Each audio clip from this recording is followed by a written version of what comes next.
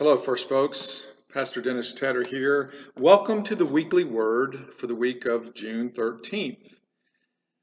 I'm reflecting with you and sharing with you just for a few moments on my daily devotional time as I work through, as many of you are, our deep dive Bible reading plan. The deep dive reading plan each week continues readings that reflect on the Sunday's passage and sermon. This past Sunday, Pastor Chad preached from Acts chapter 2, and the very first portrait or picture of what that growing startup church looked like in terms of its activities. And there were certain things, teaching, fellowship, communion, and so forth, and a generosity of spirit that helped that startup church, the baby church. So I'm thinking about our church as we restart up after a time of more restricted access, and as we're reopening, rebuilding, regathering, and as we're coming into some new spaces and remodeled spaces. I don't know if you have been here in the new Welcome Center to see this sign. This is our new elevator, and right now it's out of order. Elevator in hall is working. Sorry for the inconvenience.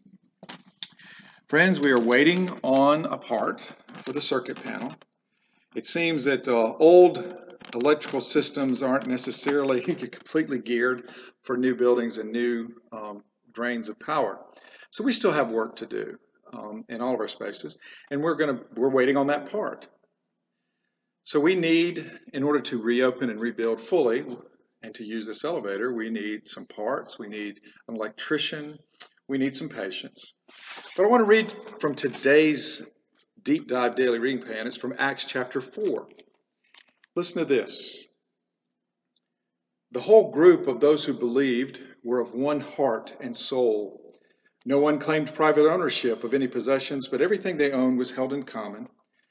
With great power, the apostles gave their testimony to the resurrection of the Lord Jesus, and great grace was upon them all. There was not a needy person among them. For as many as owned lands or houses sold them and brought the proceeds of what was sold. They laid it at the apostles' feet, and it was distributed to each as any had need. They shared so that folks in need had what they needed.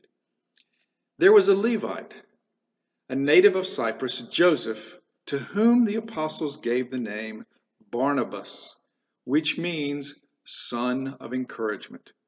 Barnabas sold a field that belonged to him, then brought the money and laid it at the apostles' feet. So we hear about the generosity, the spirit of sharing and looking out for one another that was part of what helped the church to grow and to be built up before there were buildings in that early church. And we hear about this one servant, Barnabas. Well, that's his nickname, son of encouragement. And as I think about our building and rebuilding and reopening and regrouping and regathering, we need an electrical panel for our elevator. We may need to touch up some paint here and there. We may need to rework some things, and we're working on those projects. But what do we need to truly build the body of Christ and to grow into the body of Christ? Well, one of those things is encouragement, and we don't have to wait on that like we do on a part or on labor, skilled labor. We all can bring encouragement. And so, for my thinking in the daily deep dive, what am I doing to encourage others in their discipleship as Christian believers? So that we're strong in, as we heard in Acts chapter 4, our testimony to the risen Lord Jesus Christ, to his resurrection. So, whatever else we bring to grow and build and rebuild the church here, we know that encouragement is something we will need, perhaps more than anything else, encouragement in the Lord. Now this summer, our summer preaching series is We Are the Family of God, and our deep dive daily Bible reading plan is unpacking this theme. We are the family of God, and we encourage you to read along with us. The daily scripture for each day is short with a question to consider or a call to action. And if you need access to a copy of Deep Dive, please let us know in the church office. And so I encourage you to encourage others. I encourage you to spend time with God, with God's Word. And I hope to see you Sunday in worship.